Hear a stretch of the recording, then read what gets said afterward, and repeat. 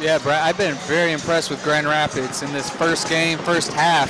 A lot of chemistry, sharing the basketball. Great move right there by Boatright. He looks like to come down. He looks like a different player, and I love to see it out of the guy.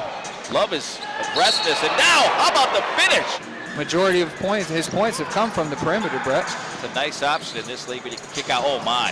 Boatright behind the back. Pullback jumper. Yes, and a foul.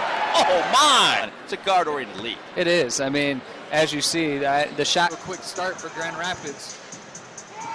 63-50 now as on the lob. How about that? Ebanks to the smallest guy in the floor. Downtown. Even the crowd has realized they got to change the score up above.